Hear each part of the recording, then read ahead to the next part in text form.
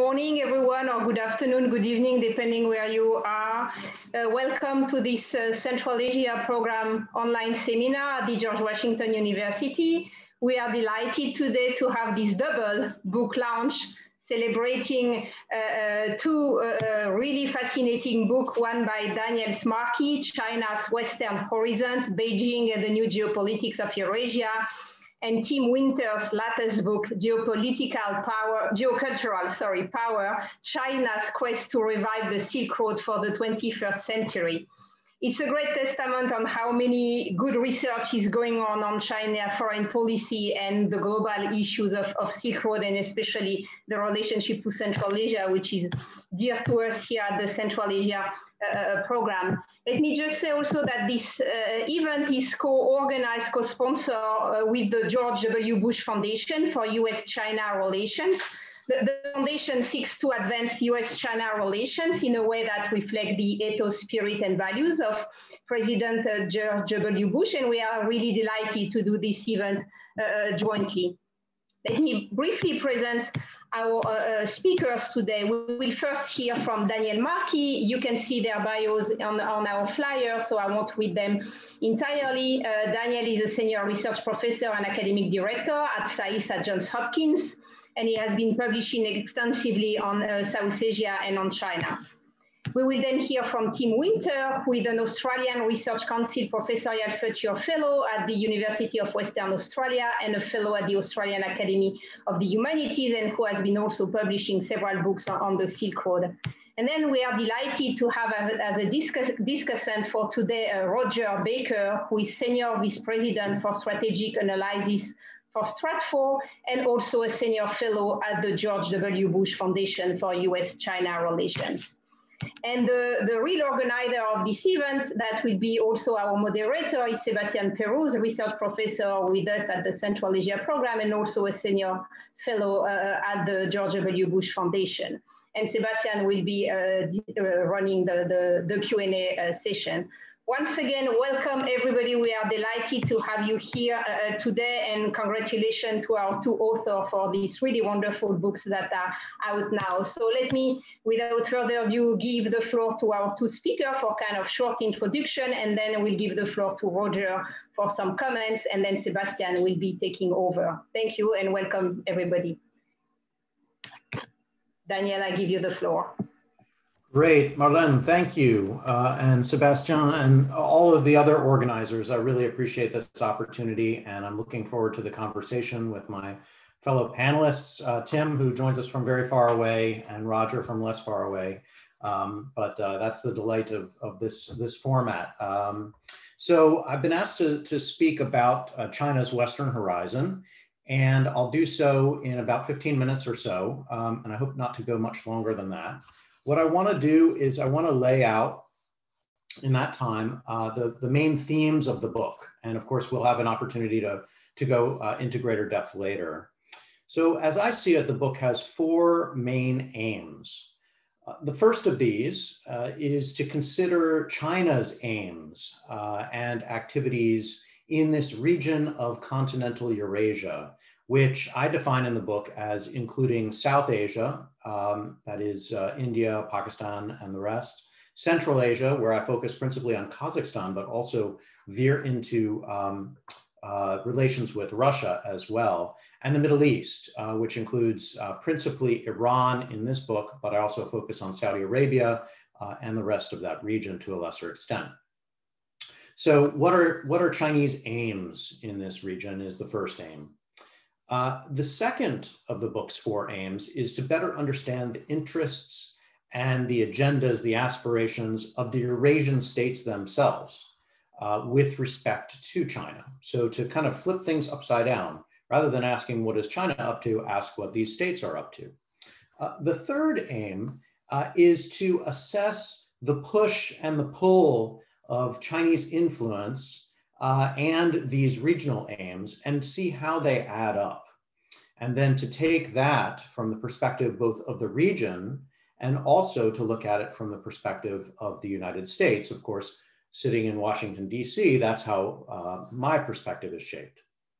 And then finally, the book considers broad strategic options for how the United States might respond to these factors in continental Eurasia. Now, if I were to put my finger on what I hope to be the book's most important and even original contribution, it really comes with this focus on the issue of how Eurasian states themselves matter, their what we might call agency to this process, the extent to which they are actually driving regional dynamics, more so even than, say, China's interests or influence. And not only are they shaped by China, but how they shape what China is able to do in the region. And in some instances, including in the book, I sometimes describe this by thinking about the region sort of like a coastline, with Chinese power and influence as the rushing waters that are coming and greeting that coastline.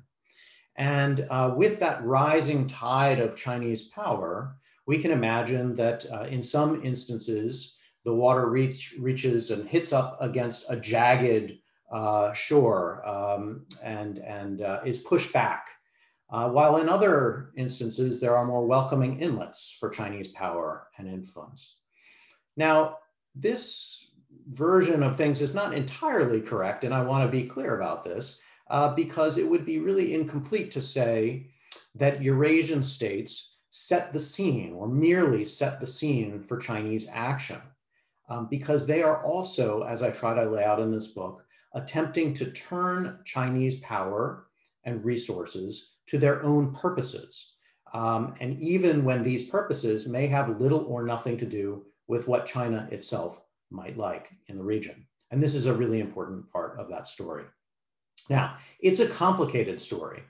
This is an enormous region and an extremely diverse region. So I make no attempt in the book to be encyclopedic about what I am doing. Instead, and I don't try to show how every state in the region, from Nepal and Bangladesh to smaller states in the Middle East, are responding. Instead, I focus on several what I consider to be core actors in the region. And principally, I focus on Pakistan, on Kazakhstan, and on Iran as the centerpiece of my story. And I do this in part because these are countries that have importance in and of themselves in terms of their economic or military or regional power, but also because they are considered important by Beijing, or at least relatively important. Second, I try to ask and answer the questions that I pose in this book in a relatively systematic way across several cases. So I ask two basic questions for each of the three subregions that I consider. The first question is, what's happening on the home front or domestically, internally, within the core case or state that I'm looking at? So what's happening inside of Pakistan, Kazakhstan, and Iran? That's question one. And how is that changing because of China's greater involvement in that country? And question number two is, what's happening geopolitically across each of these subregions? And in particular, what's happening in the existing competitions and dynamics, geopolitical competitions that frame these regions. So in South Asia, I look at the relationship between Pakistan and India, which really dominates that region. In Central Asia, I'm looking at Kazakhstan and its relationship to Russia.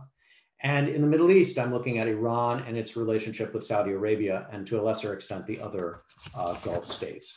So bearing in mind time, I want to quickly step through each of these subregions in turn, starting with South Asia, which really is the area which has kind of occupied most of my thinking and time and research over the past decade or more, and especially Pakistan, which was the subject of my previous book.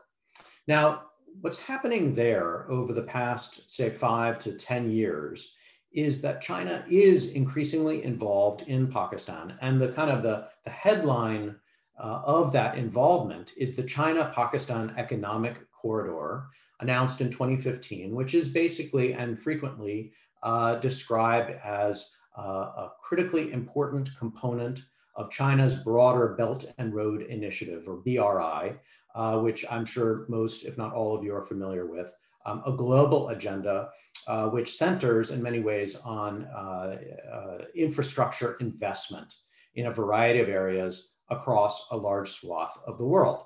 So the China-Pakistan Economic Corridor, or CPEC, as it is often described, is having, as I explain in the book, a mixed effect on the domestic political economy. So what do I mean by that?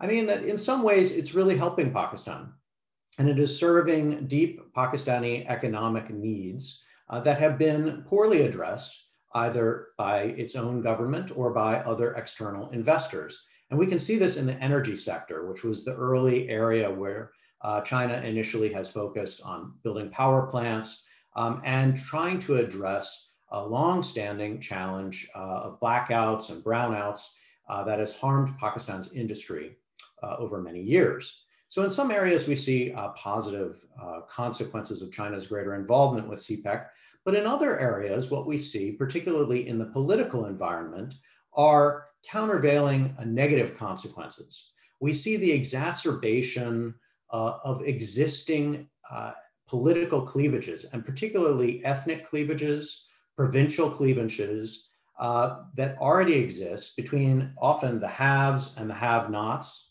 those who stand to benefit from greater Chinese investment, and those who stand to benefit less or not at all, or even lose. And I open the book with the story of Gwadar Port along the Arabian Sea coast, because there is an instance where one might imagine that a new seaport, a deep seaport, would help locals, local businesses, the local economy. But in fact, because Chinese workers and other Pakistanis are being brought in to build this, many of the locals are simply being displaced and see this as actually having a detrimental consequence for their economic prospects going forward. I also see that by and large, China's greater involvement in Pakistan contributes to illiberal tendencies of the state, to the greater power of Pakistan's army, which is already the dominant political force in Pakistan, and the lesser or reduced role of Pakistan's civilian politicians, in part because China is supporting long-standing military efforts at censorship, at political repression, and so on. So that's the domestic political story. At the same time, I look again at the second level of issues, which is the geopolitical dynamic and tensions principally between Pakistan and India.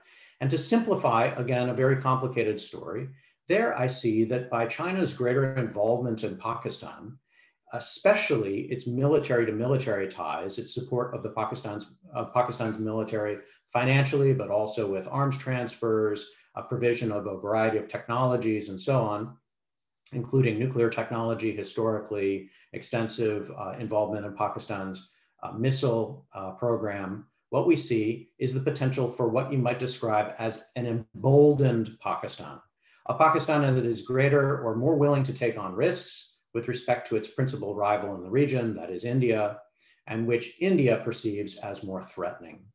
And what we have seen over the past 5 years or so is quite worrisome in this respect, because India's response in this dynamic is to see Pakistan as more threatening, to see Pakistan as having China's backing. And that has led not just to a series of heightened India-Pakistan tensions, which have spilled over in a variety of worrisome ways, but also to heightened China-India tensions. And so the net total consequence of China's involvement in the region thus far has been destabilizing, not stabilizing. And we can talk more about that. There have been some recent developments, including a ceasefire and other agreements, but by and large, I see this as a destabilizing consequence. Shifting now to Central Asia, here again, a mixed political economy or domestic story in Kazakhstan. Clearly, China's involvement in terms of financial investment, particularly during the financial crisis, 2008, 2009, bailed out some of Kazakhstan's elites, leaders, captains of industry, and so on, closely tied to Nazarbayev. It has also created over time new opportunities for investment in infrastructure. I had an opportunity for travel to Kazakhstan, to go up to Khorgos, to the dry port, to see some of the efforts there. And there is a potential that this could have greater economic development value for Kazakhstan. And yet at the same time, it also, like in Pakistan, has the potential to enrich the already well-off elites and to do relatively little to help the rest of Kazakhstan's population. Moreover, there is, again, somewhat like Pakistan, a mixed public response to China's greater involvement, not least because there is a degree of latent Sinophobia in Kazakhstan. And increasingly, there are concerns about China's treatment of ethnic Uyghurs and Kazakhs inside of China that creates tensions politically. And there is also the potential for a challenging politics in Kazakhstan of succession, in which China may find itself embroiled. And so again, on the whole, a mixed political economic story for China's involvement in a place like Kazakhstan. The geopolitical story also has a mixed outcome here, somewhat potentially rosier than what we see in South Asia. But the geopolitics of Central Asia, as I see them, have long been defined mainly by Russia's dominance of the region. And so the key story here to watch is the relative or potential relative erosion of that dominance and the jockeying for leverage of the smaller Central Asian states, the less powerful Asian states, now in the context of a China and Russia involvement in the region. And the question is how China is pursuing these opportunities available to it. And so far, what we've seen is a China willing and able to play the role of the purse, that is the economic supporter for the region, while Russia continues to play the role of the gun or the high politics and security provider in the region. But over time, I believe that we are likely to see a greater Chinese involvement even in the harder and militarized politics of the region. Its arms sales and influence are likely to outpace and outgrow Russia's in ways that may limit the opportunities for jockeying among Central Asian states to play one Russia against the other China. And Russia itself faces what I describe as competing timelines. Obviously, Russia under Putin has been focused principally on the West, on the United States as its principal challenge and threat. And the question is whether its unrelenting hostility toward the West and its difficult relations with the West will last long enough or will in fact subside rapidly enough so that it will find itself well-placed to, in some relative near term, extract itself from an increasingly junior partnership with China. Or, on the other hand, whether it will find that its close growing ties with China as a junior partner will be the dominant story of the future of its relations in Central Asia. And again, a lot here has to do with Russia's decisions and Central Asian decisions. And I want to reinforce this, and not always to do with what China itself is attempting to accomplish in the region. And let me wrap up with Iran. Because here, what we see is that China's demand for energy, principally oil, but also gas, and its desire to sell manufactured goods have been critically important to Iran's regime. So in terms of the domestic political economy, the regime owes a lot of its ability to stay in power to its ability to sell oil and to continue to have solid relations with China. China has also increasingly provided high-tech tools of political repression to this regime, an ability to control its internet, to enhance its surveillance capabilities. And this, like elsewhere, as I've described, has come at some cost in terms of Iranian public opinion about China. There's a mixed response in Iran, some grumbling and even anger about China's greater involvement in Iran. Geopolitically, going to that second level, China finds itself courted by both Iran and Saudi Arabia, both of them trying to sell energy to China, and both of them also trying to use increasingly Chinese weapons and technologies and investment to prop themselves up against one another and to continue their geopolitical competition. And in the case of Iran, to continue its capacity to push back against American pressure. And overall, China finds itself in an opportunistic spot, again, a happy spot for it, but maybe not one it intended, to be able to pick and choose among partners and not have to make difficult choices. So if we wrap all of this up, we see that economically across the region, states are increasingly drawn into a Chinese orbit, but that they still will have some questions about whether China's investment is helpful or harmful. Politically, we see China contributing, I think, to an overarching illiberal trend across an already too illiberal region, but this does not necessarily translate into Chinese political domination. And in a military and security sense, we see that China's involvement did not necessarily bring greater stability or peace where it goes. We can imagine a situation where China is more involved in terms of its ability to project military power, but does not necessarily bring peace or stability to this wider region and its Western horizon. So let me close there, and I look forward to the conversation to follow. Thank you. Thank you so much, Dan. A wonderful kind of summary of the key points of your book. Let's now give the floor to Tim for his own presentation. Thanks, Marlene. Can you see my screen? Yes. Good. And hopefully, obviously, you can hear me.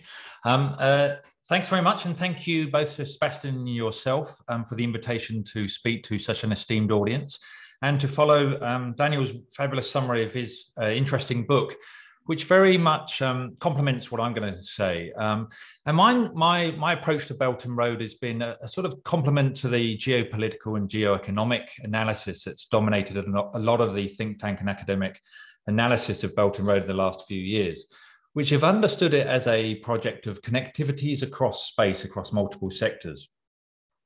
But if we start to read BRI as a geocultural project, we can start to make some connections across time between and as well as space. So in terms of time, the temporal connections, it's between the past and the present.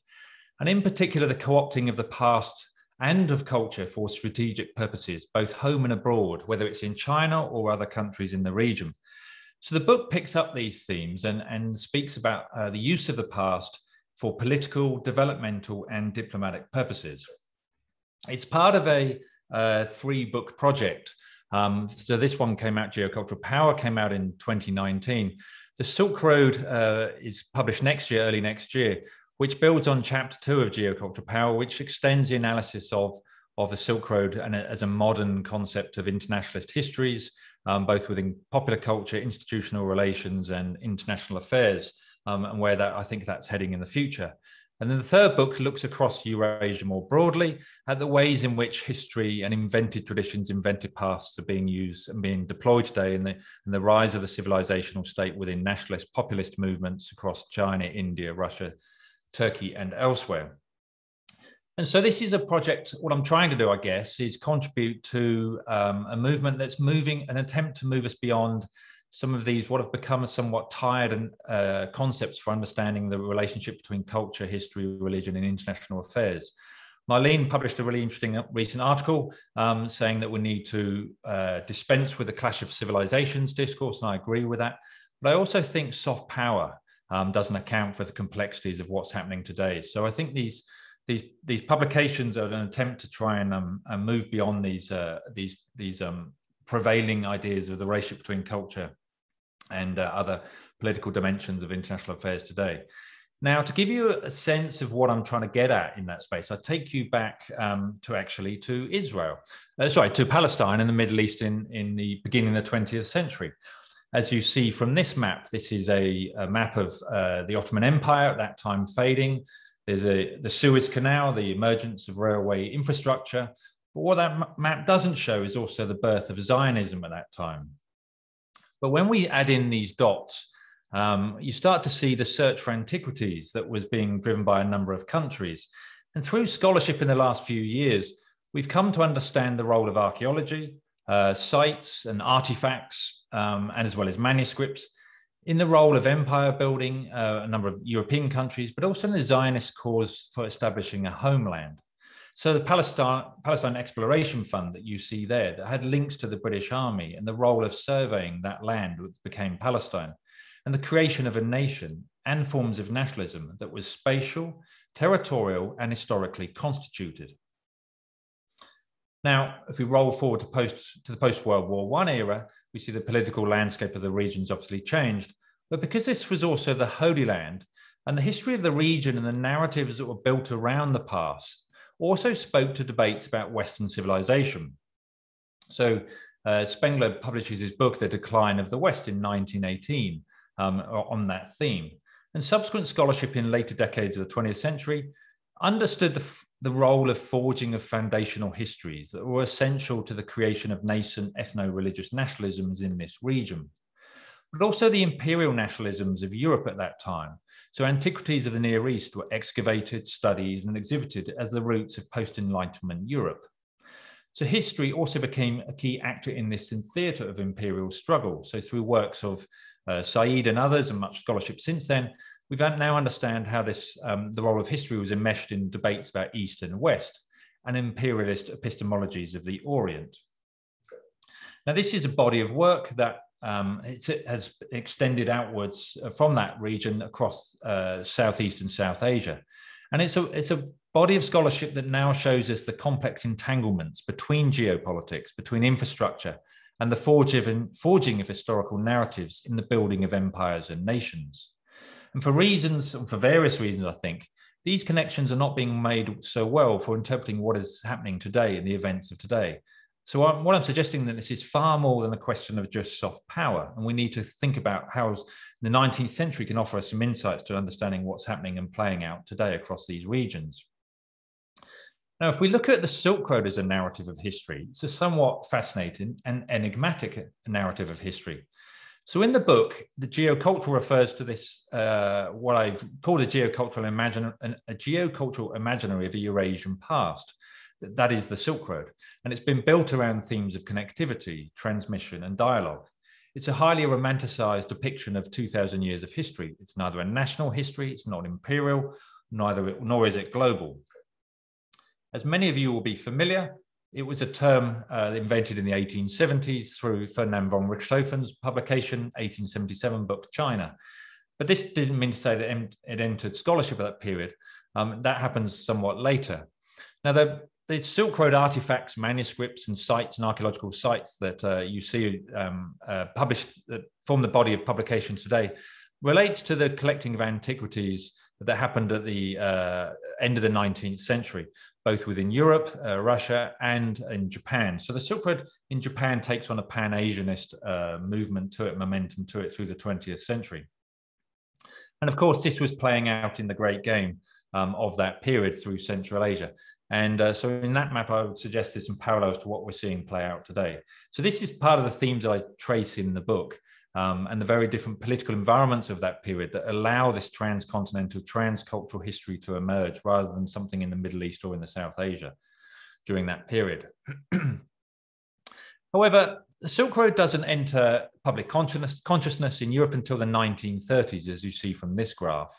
And through the Cold War, it's only really picked up in Japan, and it starts its pathway towards global fame during the 1980s. And that's primarily because of the end of the Cold War and a new language of East and West that was required. So in 1988, UNESCO launches a Silk Roads in Dialogue project, which ends up lasting around a decade, which involves multiple conferences, publications, workshops, scholarly reports, so on and so forth, but also a number of expeditions, both overland and maritime. So the maritime Silk Road voyage happens in 1991.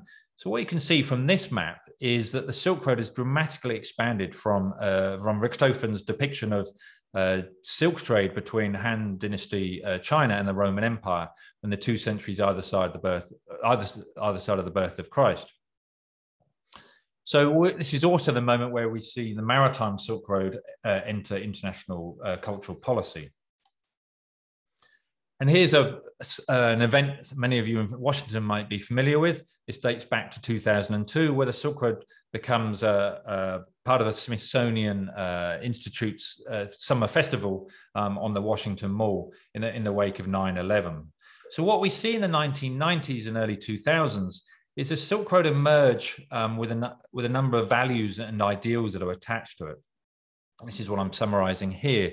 It becomes a history of internationalism and associated with ideas and the themes of cross-cultural dialogue, peace and international cooperation, the dialogue between civilizations.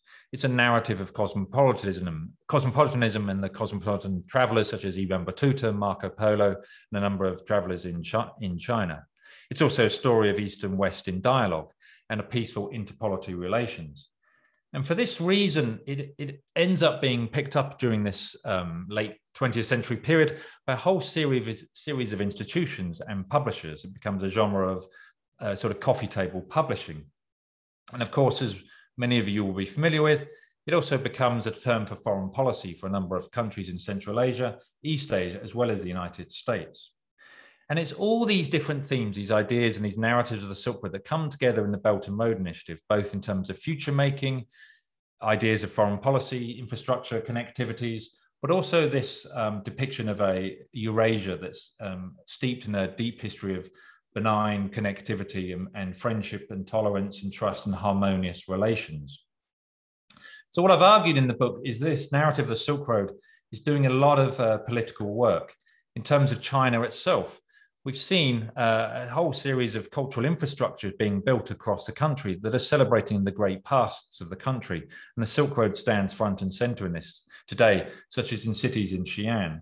And I would suggest there's some interesting parallels there that we might draw with 19th century Europe and the role of public architecture and the grand museums of that period, which were very much civic projects and in the construction and the citizens of empire. These were being built to legitimize the ambitions of the states in that region at that time and forging narratives of power for the imperial nation.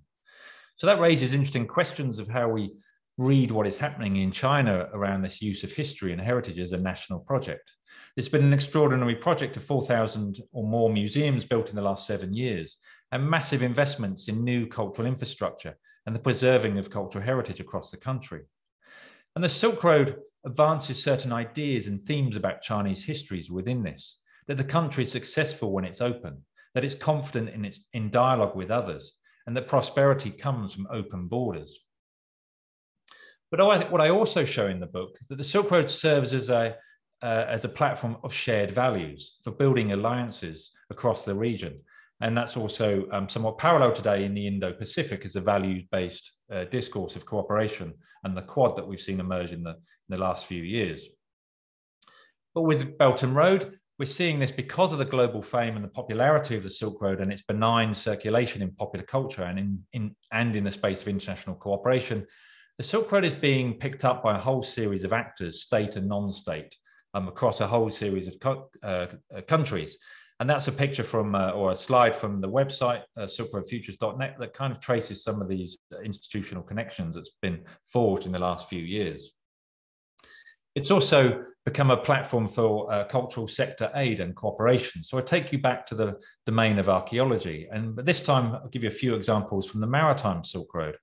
So what we're seeing is a search for the histories of connectivity as a basis for friendship claims that stretch back centuries, so suggesting that Sri Lanka and China, in this case, were friendships on the maritime Silk Road. And you might ask, when was the maritime Silk Road? Is it a post-Cold War invention, or does it stretch back 600 or 700 years, as certain scholars are arguing today, and rewriting this history in certain ways and depoliticizing these histories and removing episodes of invasion, conflict, and bloodshed for benign histories of friendship and connectivity. But of course, today, this sector speaks to more than just archaeology. It's becoming a cooperation platform across multiple sectors. So here are examples from Malaysia, where the maritime Silk Road history and narrative is being used as a vehicle for all sorts of forms of development, primarily around tourism and investments around making cities attractive for different forms of population that might be migrating to those regions in Southeast Asia. And then when we step back further, we see that this is happening on quite an extraordinary scale. So what I think is particularly interesting is the ways in which Asia is moving towards its maritime history. And in the last 2 days, the Indian Council for International Affairs, World Affairs, has just run a 2-day workshop on developing a maritime consciousness in India today. So this is a language that's being picked up across a number of countries in the region. But to come back to the Eurasian continent, what we see here are the 500 or so sites that are being recommended by a number of organizations, primarily those associated with UNESCO, for Silk Road World Heritage nominations. So World Heritage, as I'm sure many of you are aware, has become a kind of the cultural Olympics or in recent decades, where a huge banner of prestige that countries are vying for to be going up the league tables of the number of properties, both cultural and natural sites within their regions.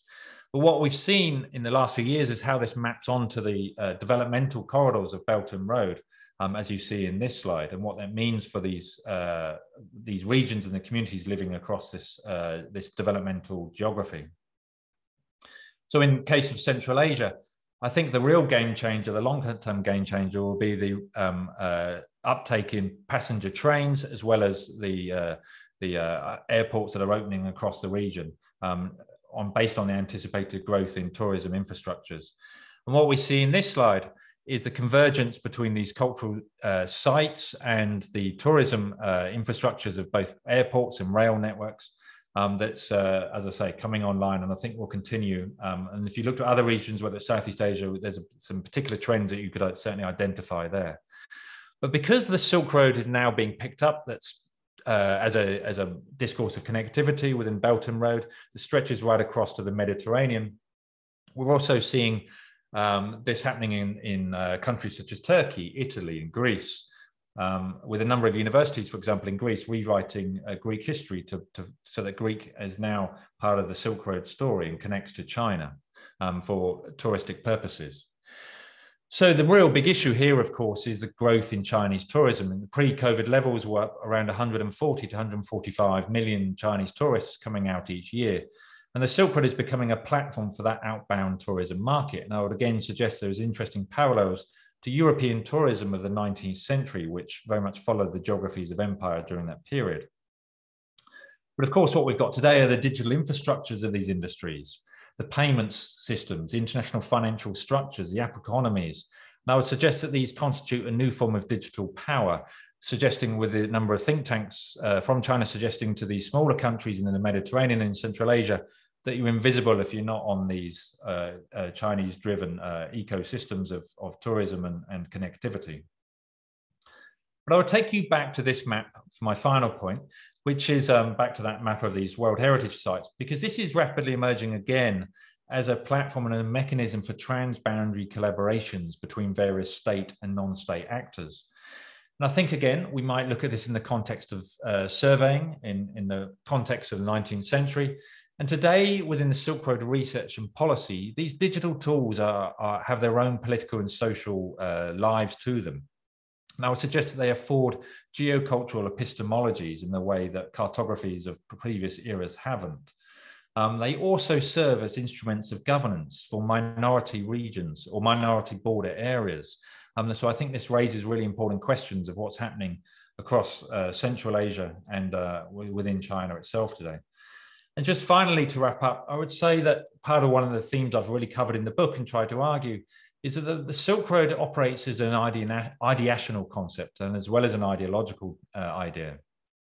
So the Silk Road history and heritage as it's being mobilized becomes a mode of knowing Eurasia across land and across sea. It makes Eurasia familiar for the public, for intellectuals, and for institutions within an outward-looking, internationally ambitious China, as well as for a number of countries across the regions. So the Silk Road, as a geocultural imaginary of Eurasia's past, becomes also a space of knowledge production across all sorts of institutions. It naturalizes certain ideas about the past in the projection of futures and the construction of imagined communities in those futures, and around ideas of connectivity, cooperation, and that the opening of borders now works as a platform of depoliticized cooperation. And in that respect, I will leave it there and hand back to Sebastian. And thank you so much, Tim, for that presentation. Really fascinating. It's so great to see how the two books are also replying to each other. So I now would like to invite our discussant, Roger, to comment on both books, and then Sebastian will take over for the Q&A after that. Thank you, Roger. The floor is yours. Thank you. So as Tim mentioned, these books are very complementary in their approach, in the way in which you can look at them and interact with them. We have Daniel's book that focuses very much on the physical and the concrete, on the concepts of what is real in the space, right? Rather than what does China want to do and China will just accomplish everything it wants to achieve, you have to understand the playing field. As W. Gordon East talked about it, the wicket and cricket. You've got to know where they're playing and how that's going to be able to shape what happens. And it's often, I think, particularly from a US perspective or from an outside perspective, there's frequently a failure to recognize that the local actors are active, they're not merely responsive.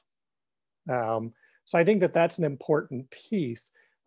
Tim brings out this concept of the reinterpretation of history, the way that one can utilize history as a way to justify current patterns and current desires, as a way to try to tamp down some of the realities that Daniel's book brings out.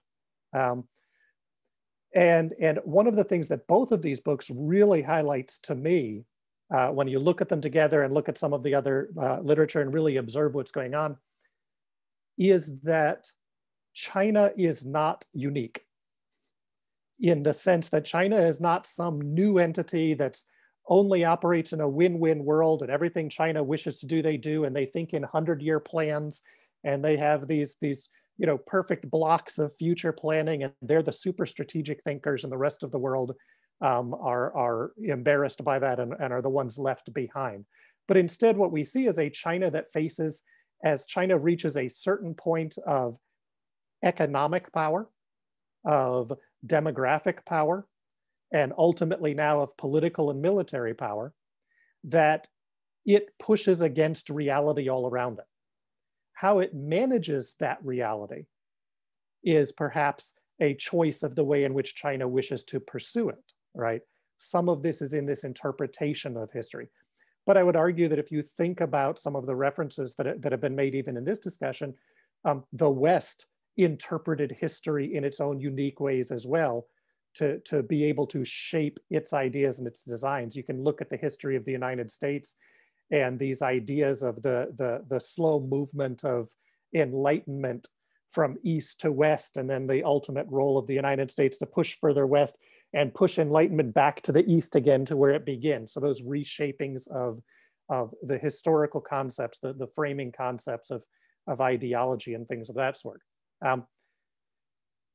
Really important from I come at this from a geopolitical perspective, from a classical geopolitical perspective. So the first thing that comes into one's mind when they look at Belt and Road is Mackinder's nightmare, right? This is the connectivity that Mackinder said technology would allow, that would not only unify Eurasia, but would unify the world island, right? One of the things we don't get in this discussion, because we're focused mostly on the Eurasia, is the further extents. We hint a little bit at it, right? Out into Europe, down into Africa, right? The whole Indian Ocean basin, and combining that area of human resources, natural resources, productive capacity, and building a transportation infrastructure that ties it together.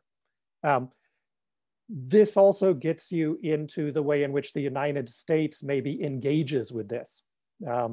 Dan's book talks a little bit about this, but one of the challenges for the United States is, if the United States is traditionally a maritime power that may be worried about a Eurasian heartland power being able to dominate that space, distance and limited connectivity for the United States. The worst places for the United States to try to lock itself in is in the middle of Central Asia, right? It works best along, as Spikeman called it, the rimland, along that area of contact between the maritime space and between the continental space. And in some of this, we see that. You see that the complications in South Asia, in the Middle East. We didn't talk much about Southeast Asia and the maritime space in this discussion. That's perhaps the part that's discussed the most in common parlance, because it's the place where people can perceive a maritime United States clearly being pushed by an expansionary China. wherein in the general perception of the general public in America or even in some sense in Europe, Central Asia is just far away. It's someplace in the middle and it's someplace you don't see. I think the Russian component here is really important as well. The idea of, does Russia allow itself ultimately to be a junior partner?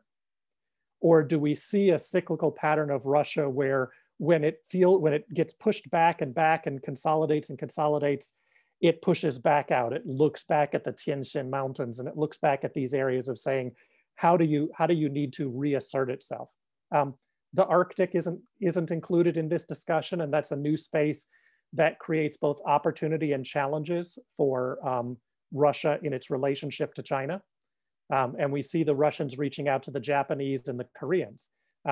In the concept of the Silk Road, I think one of the key points that was brought up was the idea that as China re-envisions the Silk Road in its own interpretation, and I like what Tim brought up on how the initial interpretation of the Silk Road really comes out of European imperial competition. And then we move to a period of post-Cold War. So in that idea of the world is flat globalization, it's completely reinterpreted into the present. And as a historian also, I will tell you, history is a reflection of the present more than it's a reflection of the past, right? And so those interpretations really hit us at the present. That Russia question goes to an element for the United States as we look forward. Is the answer a reverse Kissinger or reverse Nixon, right? Is it the idea that ultimately the risk of China is something that is going to be perceived common to Russia, to elements of Europe, to elements of the United States that creates that space? Or does current ideology continue to block and prevent that type of evolution? And a final piece I think that isn't necessarily brought up in here, but is an interesting complication, is rail gauge. We talk about connectivity and the flow of both people and ideas, and even in the ideas, the flow of tourism and things of that sort through the region. One of the places where Russia has managed to maintain a concrete strength in Central Asia has clearly been in dissuading the Central Asians from allowing China to shift to standard gauge through Central Asia. So you still have that bit of complication left over from eras before. I would suggest there's a really interesting third book that could be read in connection with these two. And that's Jacob Greigel's book on great powers and geopolitical change. And Greigel looks at geopolitics in that book from the lens of resources and routes, which in many ways is both physically and conceptually the way that the Silk Road area is looked at. And he looks at three old ancient empires, right? The Venetians, the Ottomans, and Ming China. And he looks at how changes in technology, changes in routes and resources have a significant impact on the geostrategic space within which these great powers operate. And then their decision-making on how they adapt and adjust to those changes determines their effectiveness or their ineffectiveness. And as we look at the future of how some of these countries around the periphery or how the United States is going to manage this in the future, it's an interesting book to put in parallel with the three that we have here. If I can use my prerogative and throw two questions out to our authors before I hand it over to Sebastian, the two that I'd like to bring up, and both of you can throw in answers as you see fit. One is in the complication of Xinjiang for China. As China tries to both tie in civilizational connecting narratives with Islam and Zhenghe and those connections, it's simultaneously trying to isolate Xinjiang from that, similar to what we've seen in Inner Mongolia and now trying to block Mongolian language, what we've seen in other parts around the periphery. So China has a almost competing set of narratives, an internal set of narratives about the cohesiveness of the Chinese geography, and an external and somewhat internal set of narratives about the connectivity and civilizational connections of China across regions. So that would be one on thinking about how that evolves and how China continues to manage, for example, the Middle East, the Central Asians, Turkey in their view and ideas of pan-Turkic elements. And the other piece or the other complementary question for me here would be to think about, is Central Asia a bridge too far for the United States? And is it in fact, is it potentially a place where, quite frankly, as an area of the world that has in the past been called the graveyard of empires, is it a place where if the United States doesn't necessarily actively intervene, that as China gets pulled further and further in, it finds itself forced to alter the way in which it interacts with other countries in the region?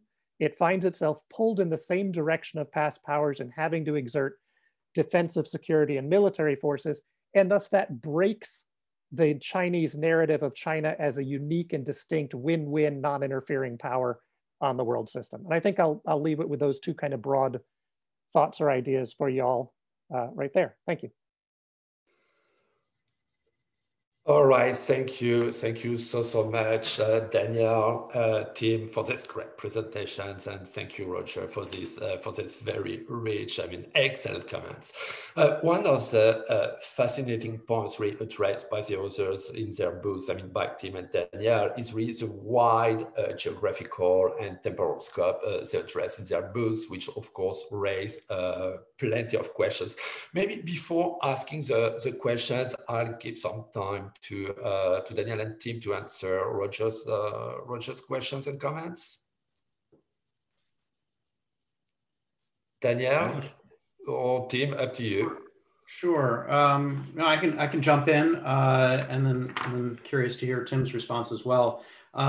First, let me thank both of the other panelists for really great presentations and observations. I will say that Roger mentioned Jakob Griegel's book. Jakob and I were grad school friends, and I cite his book in mine, so I can agree with that as well. Let me just pick up on Xinjiang to begin with. I think there are a lot of interesting ways you can frame Xinjiang as a competing problem of narratives for China, and that's how you approached it.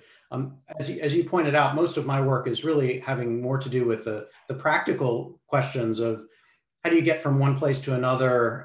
What do you do once you're there? What types of things can you build? What types of military and security relations can evolve and emerge from that?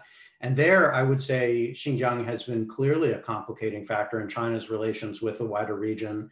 And given the way that it is turned to an incredibly repressive, even genocidal approach to managing the problem of, as it sees it, the problem of Xinjiang, driven, I think, by a wrong-headed sense of how to dominate and control populations within China, I think this is creating not just a momentary black eye in China's relations with the West, but a long-term challenge for China's management of its relations with its neighbors, its Muslim neighbors principally, where it will become increasingly difficult, I believe, for these countries, even their elites who have every reason and have demonstrated every reason to overlook China's behavior in Xinjiang.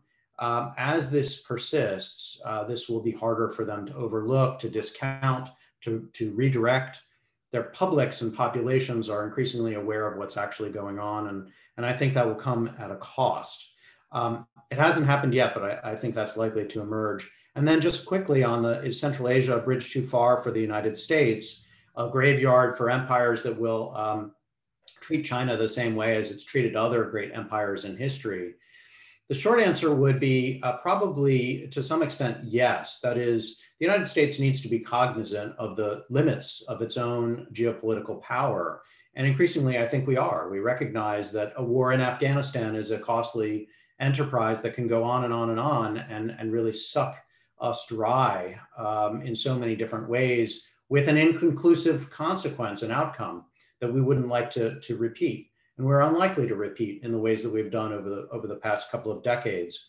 But that doesn't necessarily mean that China, as it extends its influence, will repeat all of the same behaviors as we have.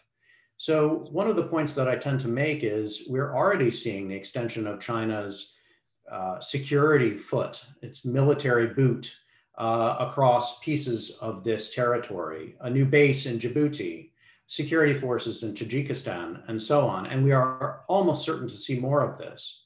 But China, more like Russia, doesn't seem to have quite the same sense that it needs to pacify and bring about a degree of governance, much less democratic governance, to these countries in the region. And maybe unencumbered by those ambitions, China can, in a sense, project its military power across a wider swath of territory up to Europe's doorstep without necessarily either pacifying or even attempting to seriously pacify. It can extract resources, gain access, extend its reach, but without necessarily bringing those benefits of economic development or political and governance reform that we might have held as an ambition. So that's a different way of seeing the region that I think is, in my view, more consistent with what we're likely to see out of China. Thanks again. Thank you, Daniel. Tim, do you want to answer? Sure, yeah, thank you for that. I'm going to speak to a couple of Roger's comments and answer the question on Xinjiang. The first observation that Roger offered about China not being unique, I think that's a really interesting point. And that was where I spent many lost nights wondering what the title of this book should be. In terms of using, is this an imperial? Is this a new form of empire? A lot of those sort of suggestions are being bounded around. There's so much intellectual baggage with those types of terms that I think it locks us into pre-existing debates. So I was trying to suggest that, yeah, this is certainly not unique. This is quite familiar, but do we need to understand something else here that so we don't just read this through certain familiar kind of academic and existing debates, and also the competition that's happening in Eurasia today. And the second point is that Roger also correctly identified the ways in which there's a difference between a European and an Asian imaginary of the Silk Road. So one of the things I sort of cover, particularly in the second book on the Silk Road, is the ways in which this gets picked up by Japan in the Cold War, and then China since the 1990s, but obviously since the launch of Belt and Road more explicitly, and the ways in which that is an intra-Asian language of connectivity, and speaks to the kind of discourses of Pan-Asianism that we saw at the beginning of the 20th century and have emerged at different points through that 20th century period. So there's a question on one of the chat panels about, is this a language, does this connect to shared destiny? So yes, I think so. I think the ways in which a number of Chinese ambassadors have been framing Belt and Road is the revival of the Silk Roads, is about the revival of Asia in the 21st century. This speaks to episodes of humiliation by the West, whether it's Greece, whether it's Italy, whether it's the Arab world or Iran. And so the Silk Roads offers this platform for that type of affinity, both for the past and the future. So coming to the question of Xinjiang, I would say it's potentially productive to look at the situation of what's happened in Tibet the last decade or so, or last 20 years, I guess. And the ways in which the idea of celebrating the peoples and nations of China within that kind of integration of Tibet into the nation state more explicitly, and using discourses of cultural connectivity that are also about containment, and obviously that then lead to forms of migration and investment and development within the region. So I'm thinking of sort of, obviously Jim Scott's work of Seeing Like a State in that regard. But also heritage plays a particular role in that regard, which I think we're also going to be seeing in Xinjiang, in the ways that it's also about celebrating diversity to destroy difference. And that's a form of cultural and social governance that works in that way.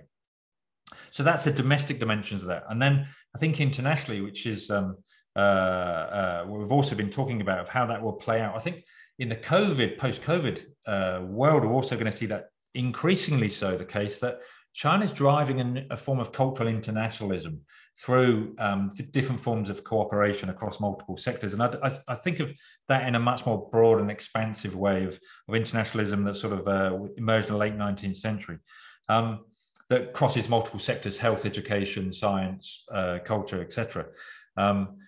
But I think the question of the ways in which other countries in the region will be tolerant and responsive to what's happening in Xinjiang will be something to watch. And I think increasingly so, that there'll be a lack of willingness, lack of appetite to sort of tolerate what's happening.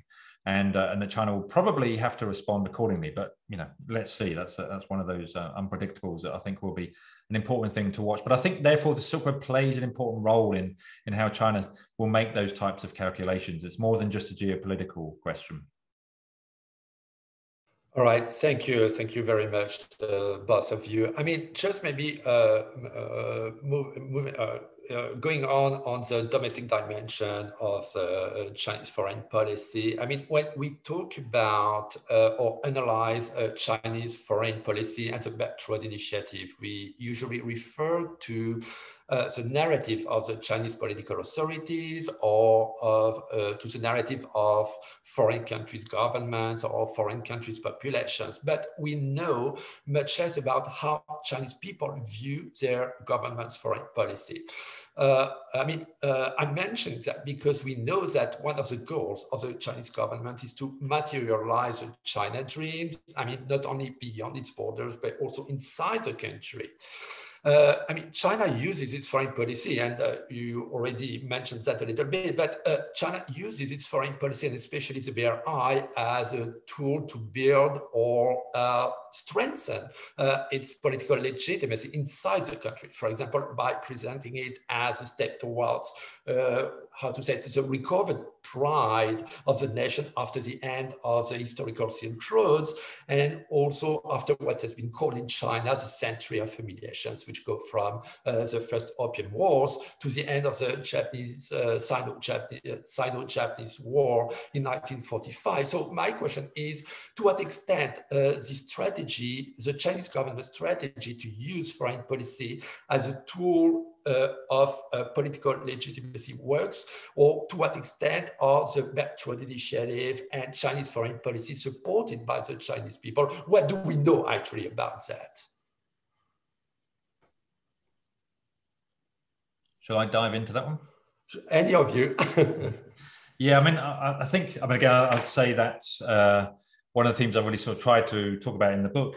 Whether it's clear, I don't know, I'm not so sure, but because it is a complicated topic. I think one of the interesting things about the Silk Road in the ways in which that narrative of the futures about reworking the past, and Roger said it, that history is very much about the present more than it is about the past, and the ways in which the two fold into each other.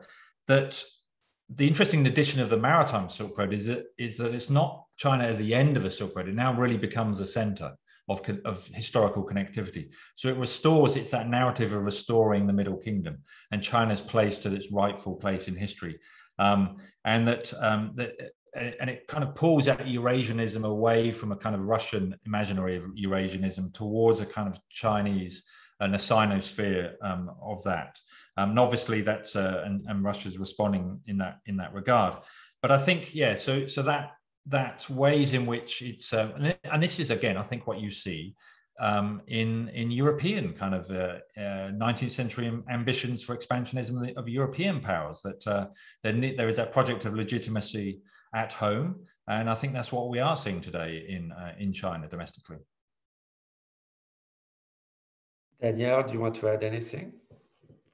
Yeah, I would just so many different things coming to mind in terms of both Tim's presentation and your question, having to do with the conscious or somewhat less conscious construction of narratives that states undertake, either intentionally to justify their policies, in other words, to in a crude sense, to sort of make them acceptable both to their publics and to international audiences by framing them in ways that are likely to have a cultural resonance or touchstones in history and so on.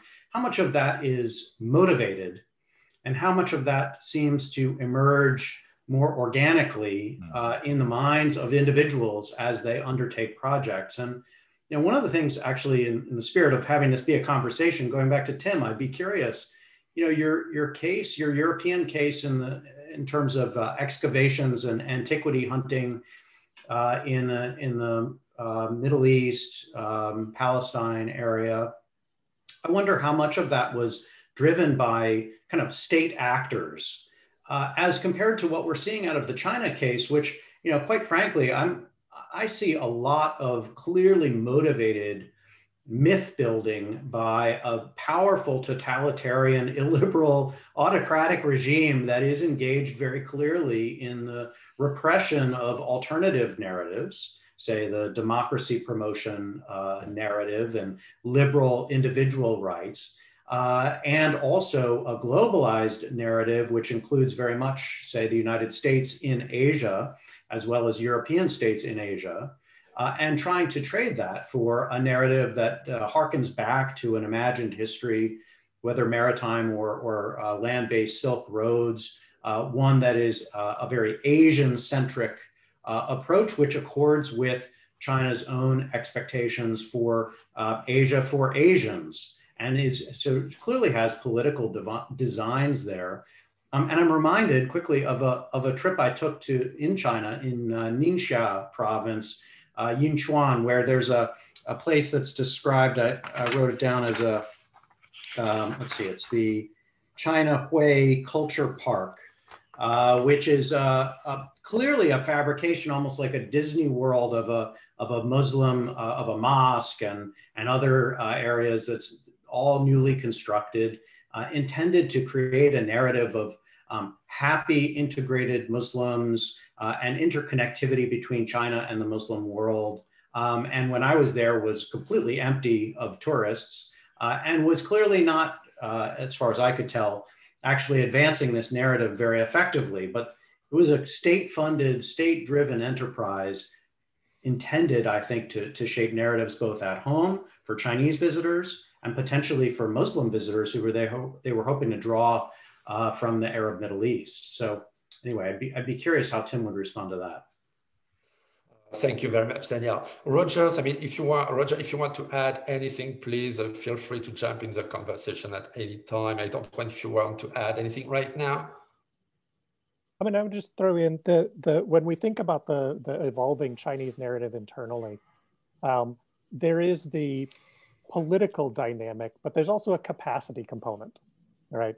If you think about the idea today of China dominating islands in the South China Sea, that was a 1990s thing, but they didn't have the capacity to finish following through, and they left them, and they pulled back internally, and they looked internally. Now they have the capacity to move out. When we see them, at different moments even in modern history, they reach certain limits. If their capacity is not strong enough to continue out, then often the political drive doesn't overpower the core realities of capability. But as the capacity builds, they start having that move out. And I think in the perception inside China, just from my own anecdotal experiences, prior to about 2007, there was one general perception of being a foreigner visiting China and the way you were seen. And then that started to evolve very rapidly in the lead up to the Olympics, in the perception that the West's assault on the Olympic torch runs, and in rebuilding this internal sense of Chinese nationalism. What I would argue Xi Jinping has done is taken that sense of Chinese nationalism and turned it into, really grasped it into the cultural and long history nationalism, rather than the Communist Party nationalism, the short period of China. And he's really tried to pull that into that much longer narrative. And that way, even if you're not necessarily just saying this is all about being a good communist, this is about being Chinese, and China has the long history. And I know in the West, we like to overplay the century of humiliation as the #1 driver of all Chinese action. It does resonate, but I think there's also, again, we have to come back to not just ideology, but capacity components. in assessing what the Chinese are willing to do, what they can do, and how far they reach. Thank you so much, Roger. So we have some questions on methodology, actually. One is a specific for Tim, which is what is the actual role of Asian history in the construction of the analysis in your book?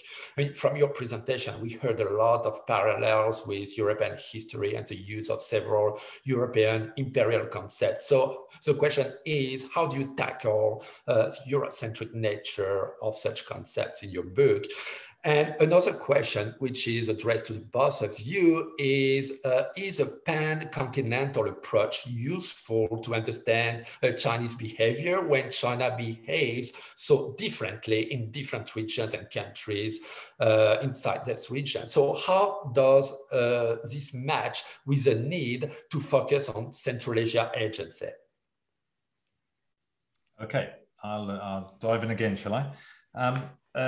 That's a really interesting question for me. And but just before I answer that, I'll just respond quickly to Daniel's point, which is a really important one. And I think that the degree to which this idea of these narratives were strategically intended in the first place, is that in terms of when Belt and Road was launched and this revival of the Silk Roads, I think I would imagine that's been a totally unexpected momentum that's gathered around this use of this history in the ways in which it became normalized by National Geographic or a whole series of publishers and both in Asia, China, and in the United States and in Europe.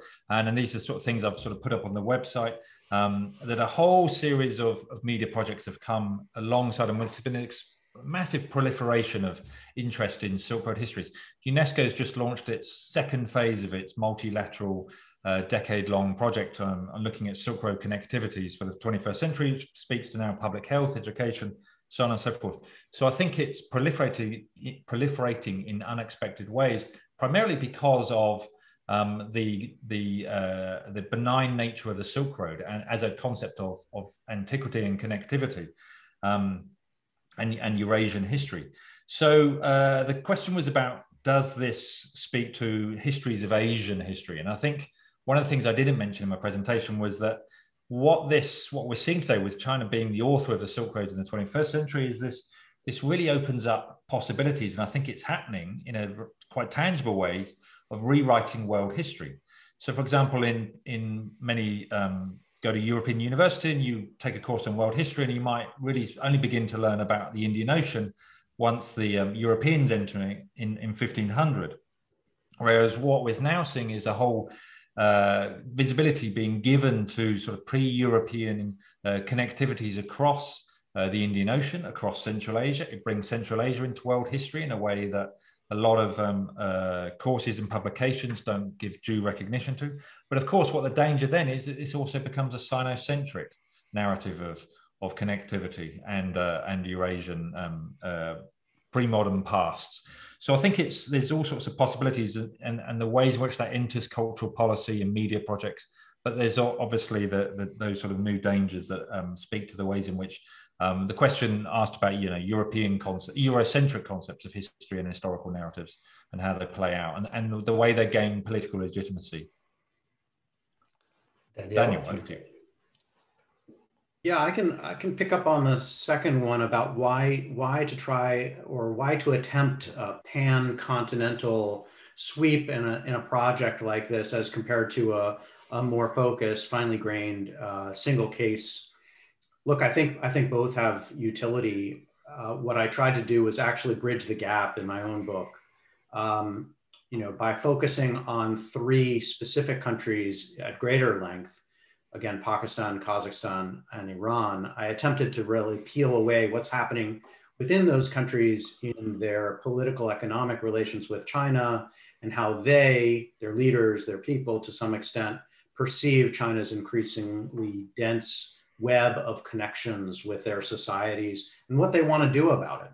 So there's a degree of local that I really wanted to get to, which I stress in the book, and with which I think any scholar of trying to understand what China is doing in the world needs to get down to that local level to appreciate what's really happening. But at the same time, maybe perhaps for an American audience, especially, I wanted to reorient or think more comprehensively about what is happening to China's West. Because as I think maybe Roger pointed out, in the United States, we do have a very significant tendency to focus in our competition with China in the Indo-Pacific, or what's increasingly called the Indo-Pacific, but the maritime space. Southeast Asia being a principal focal point for that geopolitical competition between the United States and China, and getting the lion's share of attention. Issues from the Taiwan Strait to the South China Sea and East China Sea up to North Korea and so on. That's where we see a lot of the literature already on the U.S. China global competition. And where it's less clear is this other area, this vast territory, the heartland, so to speak, in Mackinder's terms, of continental Eurasia. So I really wanted to try to be able to tell a broader story there as well, sort of have my cake and eat it too, do both. And to some extent, that means making trade-offs, which means less time on Pakistan. But I felt that by comparing the case of Pakistan to, say, the case of Kazakhstan and Iran, I would begin to see some of the similarities, because it's not just differences. We are seeing common Chinese tools being tried out in one place, say the use of social media, and then replicated elsewhere.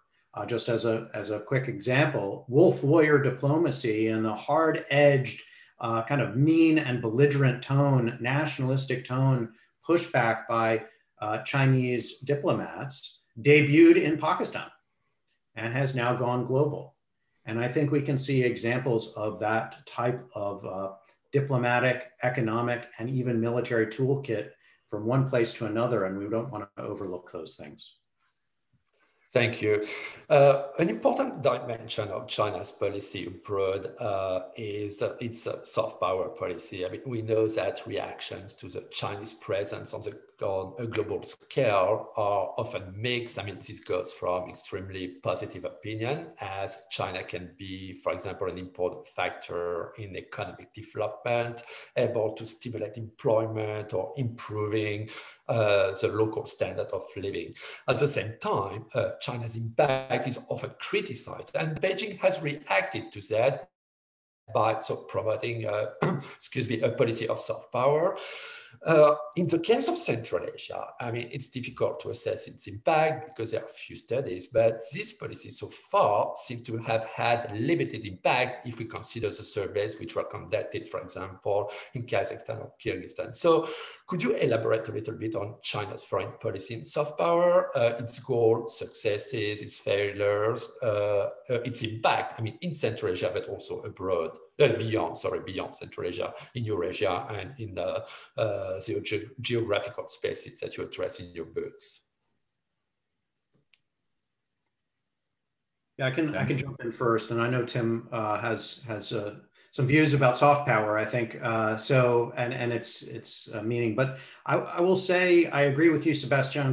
The story so far is mixed. It's clear that China doesn't just waltz in, buy up a couple of radio stations and extend its TV programming, declare that it's going to build some hospitals and roads, and all of a sudden is greeted with love and affection by local populations. To the contrary, there's a lot of skepticism and wariness in many of these states, and particularly, you know better than I do, in Kazakhstan, kind of a latent and underlying and even reinforced, I think, sense of concern about China and about what China may bring.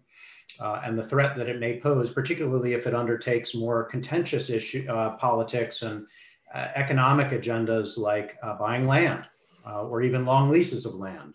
And this is true in Pakistan as well, where landholding is a particularly sensitive political and economic social issue, and where China is associated with efforts even to corporatize or to reform and make more efficient agricultural processes in places like Pakistan, that can come with an immediate political backlash. So broadly speaking, though, I would point to one thing that unifies many of these states on China's Western horizon. That is, they are not liberal, and their people are not allowed to publicly declare their frustrations with China. their leaders hold increasingly, I think in almost all the cases I've looked at, increasingly repressive positions and can contain, control, and redirect to a greater or lesser extent public opinion. And on China, that happens routinely. And so, as mentioned earlier, the brewing and I think likely to continue growing public distrust of China based on its policies in Xinjiang and toward ethnic Uyghurs and Kazakhs. This is unpopular publicly, we have to think. And yet, because the publics are not able to voice their sentiments publicly or are sometimes repressed when they attempt to do so, some of the anger that is likely to boil over on these issues will not necessarily first be addressed toward China, but will instead first be addressed toward their own autocratic regimes. That is, China's behavior in Xinjiang may have the indirect consequence of creating new fissures and cleavages within these societies. That is, publics versus their leaders who look to be too much in bed with the Chinese, too willing to overlook Chinese genocidal behavior, too willing to silence people who are critical of China. And that creates the potential for new cleavages within these societies. Tim, do you want to? Sorry, go ahead. Yes, Tim. No, I think that's an interesting question, I agree with Daniel. Some of his sentiments that you really have to sort of look at the.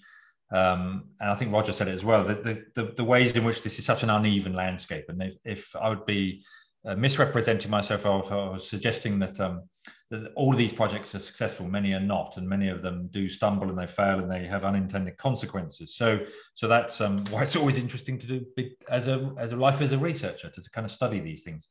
But I think in terms of Central Asia, I would answer that question in limited time. To put it back to the issue of how the Silk Road is being deployed for forms of cooperation, but also forms of infrastructure development around tourism, etc. That's for Central Asia, that's obviously a history that it feels some sense of ownership over. So I think if China co-opts that and tries to instrumentalize that history and writes it and narrates it and frames it and promotes that as a China-driven story and a China-centric story, then I think that's going to backfire and will be counterproductive. And that's the kind of dialogues I've been having with scholars in Central Asia, sort of reminding me of that as well. But also the ways in which the Silk Road is a story that glosses over the complexities of these historical connectivities and the ways in which they speak to formations of political entities in the 19th and 20th century.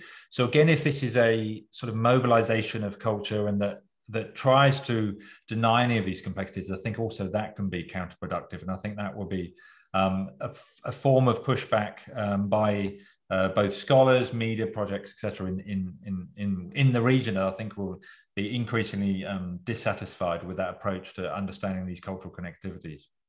If I could throw in just a real quick tactical component of response to this, when we think about soft power and the response to criticism, one place to look though is that the Chinese have learned, and if you think in discrete tactical soft power, not necessarily in the grand narrative. So we saw this first in Africa, and we've seen it in other places where the Chinese had the criticism of only bringing in Chinese workers, not doing anything. And now they've adapted, particularly at the state level SOEs, not necessarily the provincial level or local level, but the state level SOEs have learned to adapt to do things like use local workers, build a hospital, build a school, do that type to manage the soft power, if we want to call it that, at the local level. That changes the dynamic. And there's been some interesting studies I was looking at recently on, for example, perception of the value, of China as good or bad based on closeness to projects that have a direct impact on the individuals.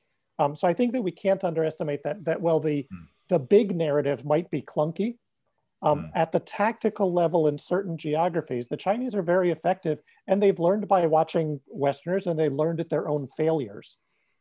And where we see the most problems probably is where you see the provincial or local level SOEs go out and try to run on the coattails of the national level SOEs, who are much more aware of these things, and those smaller level SOEs are not.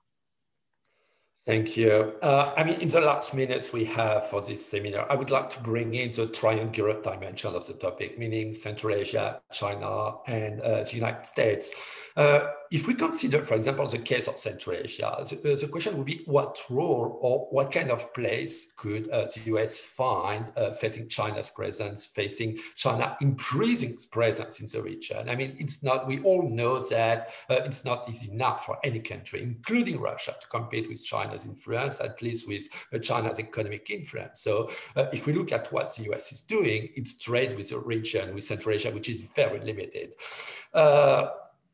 Some surveys show that the US, some surveys shows that, the US is not very popular among Central Asian population, and it's less popular than China and much, much less than Russia. So, and the US has tried actually to strengthen its presence in the region. It has tried to launch, as we all know, I mean, its new Silk Road initiative, which aimed at improving the connections between between Central Asia and South Asia. But actually, very few has been done for plenty of reasons, for security reasons in Afghanistan, but also because this kind of project requires significant investments. We're talking here, of course, about tens of billions of dollars, and that would be very difficult for the US to bring this kind of investments, whereas China has been able to invest billions of dollars in its BRI. So what should be the priorities for the US in the region and how to reach them? And do you consider that the US strategy conducted in Central Asia and beyond is relevant?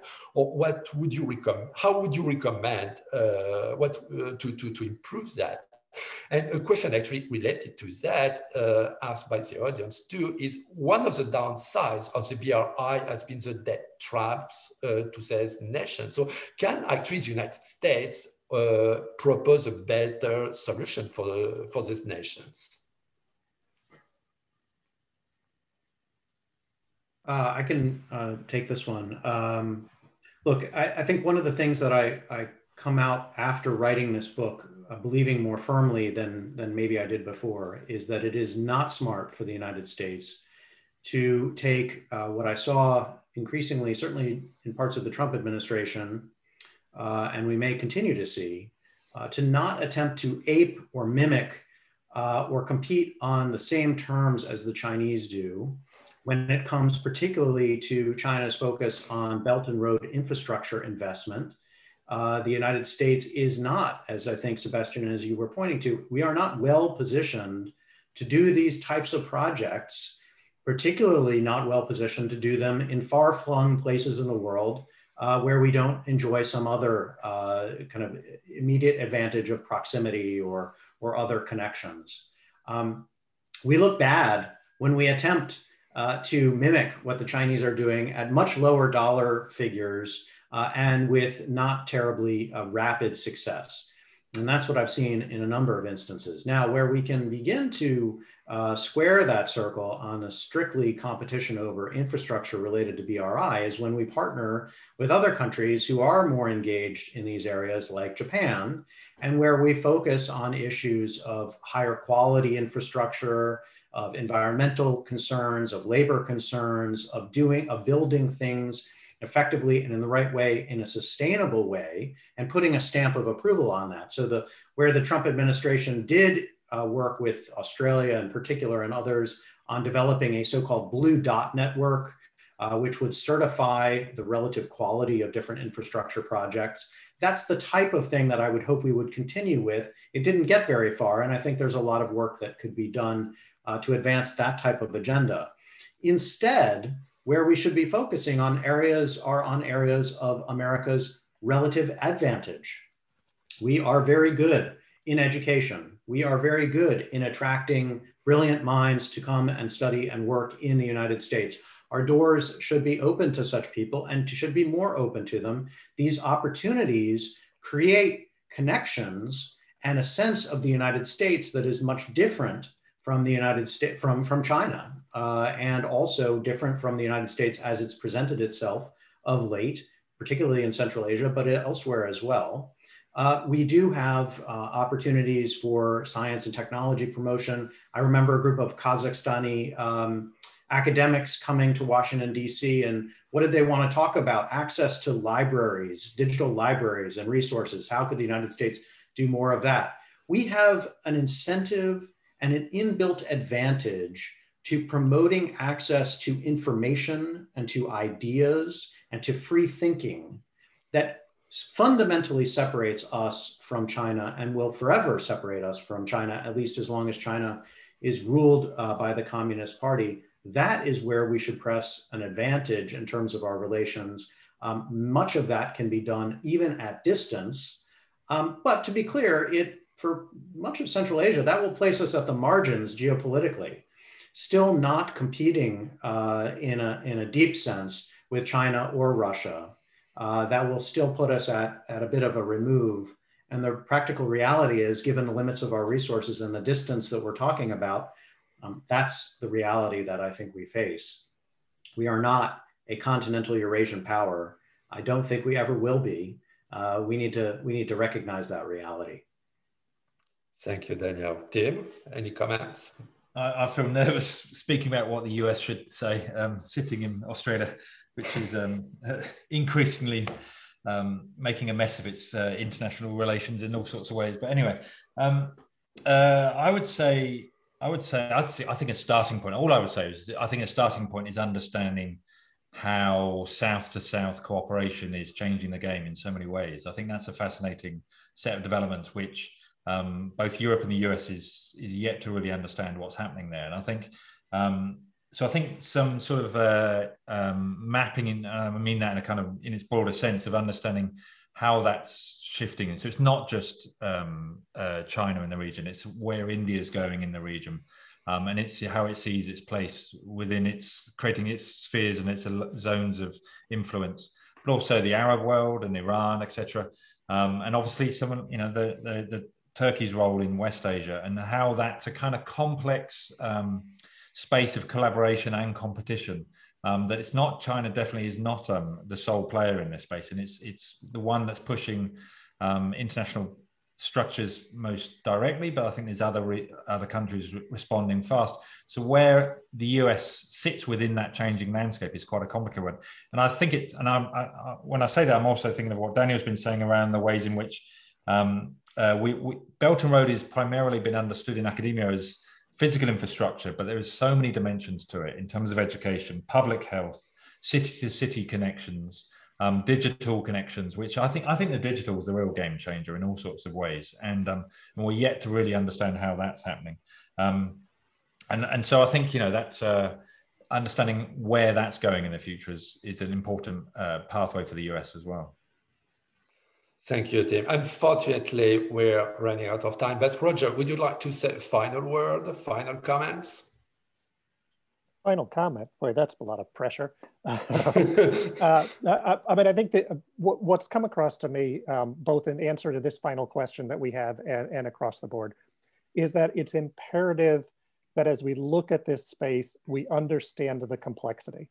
That you have to simultaneously look at that high-level overarching theme to be able to grasp it, but then you have to be willing to constantly go down in and drill into the localized complexities of the area to really understand what you do. And in the end, if the United States feels compelled to do something, it needs to first and foremost define its imperatives. It needs to define what the ends are before it goes in and just does things because it's always done things or because it's just acting in a reactive manner. And knowing those details is going to help with that. All right, thank you so much, Roger. I mean, very unfortunately, we are running out of time. We're late, so we need to finish this event. Conversations could have gone on for a long time. I guess it's such a very rich topic. I would like to thank Tim, Daniel for their great presentation, for having accepted to be with us and present their books today. I would also like to thank Roger a lot, who had a very short time to read 2 books, but I think he had a very good time actually, because these are really 2 excellent books. I really recommend all of you to read them. I would like to thank the George H.W. Bush Foundation for U.S. China Relations, who co-organized this event with us today. I mean, I would like to thank David Firestein, the president of the foundation, who you had trained with the Chief Program Officer and Chief of Staff of the foundation. And I would like to thank especially Zoe Leung, who is the Director of Track 2 Diplomacy Program at the foundation, and who worked with us today before to organize this event. And of course, thank you to all of you who attended this event today, and we look forward to having you in another seminar. Thank you. So have a good day. And for those of you who are far from the United States, like Tim, who are in Australia, have a good night. Thank you very much. Goodbye.